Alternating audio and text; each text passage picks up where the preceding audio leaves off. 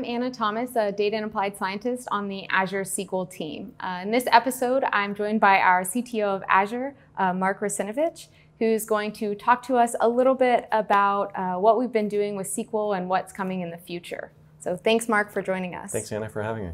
Yeah, so on the last episode we kind of talked more high level about Azure and data and where we're going, but I'm a SQL person, so I was wondering if it'd be okay if I asked some SQL questions. Sure. So the first one is Azure SQL Database Edge. Now, I saw you present at Build back in May about SQL Database Edge, and I was just wondering if you could share, what your involvement has been and kind of any insights you have into what we're doing there. Sure. Well, I think Microsoft's worldview, as defined by Satya, is intelligent cloud, intelligent edge, and the realization of that worldview is actually built on the foundation, which is Azure, including Azure Data Services. The goal is to be as consistent as possible from cloud to edge, while delivering capabilities that are specific to the requirements in each one of those points on the spectrum. And so if you take a look at data, it means delivering the same APIs both in the cloud and the edge, so you can have an application that can run in either place without major changes.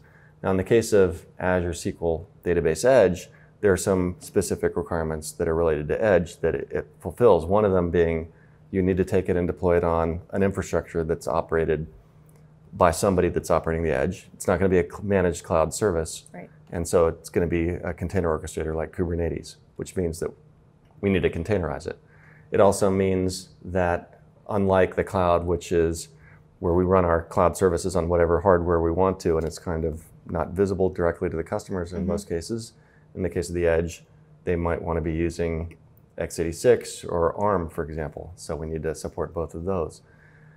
The next one is on the edge, you're going to be having a bunch of data processing inside of one container with an integrated capability, unlike the cloud where you can decompose things into different services. So for example, streaming, we want to have built right in. We also want the ability to replicate data out to the cloud as well, for that to be built right in. So all of these go into that realization of that point on the spectrum of intelligent cloud, intelligent edge with Azure SQL Database Edge. Yeah, definitely a really cool thing that we're doing, and I'm excited to see what new applications it enables. You mentioned the intelligent cloud, intelligent edge, and at Inspire, I heard Satya say that Bill Gates was really impressed by Hyperscale, and SQL Hyperscale is one of the things we've been doing in the cloud. And I know this is something that came out of Microsoft research. It's been something we've worked on for several years. What's your take on Hyperscale? What has been your involvement, and where do you think it's going, and what does it open? Well, if Bill Gates says it's cool, it's obviously pretty cool. I think the big kind of innovation with Azure SQL Hyperscale is the fact that it took this monolithic database architecture and decomposed it. And once you decompose it, you can get to scales that you couldn't get with the monolithic architecture. So taking the log store, pulling that out, taking the compute servers, pulling that out, allowing you to scale those out and to read from the replicas directly, taking the page servers, pulling those out and allowing them also to scale, and then taking all the data, the persistent data, and putting that on low-cost back-end Azure storage, which is infinitely scalable. And the combination of all that means that you can get to 100 terabyte size databases with incredible amounts of throughput, and you define how much throughput you want on the read side with the read replicas. So really kind of unique way or new way to look at database architecture and deliver this kind of cool capabilities. Yeah, definitely. And speaking of new ways and new capabilities, is there anything you're really excited about or new investments that we're making that you can kind of share publicly? Well, going to that intelligent cloud, intelligent edge, I think, I didn't mention, by the way, that R is built right into Azure SQL Database Edge, so you can do ML right there on the edge.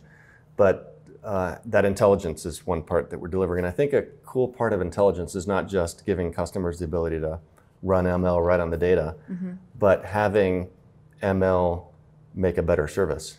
And so if you take a look at the way that we're doing things with Azure SQL in the cloud, we're using machine learning to proactively determine if there's going to be problems with the database, to help customers with their indexing, and just to optimize the service overall.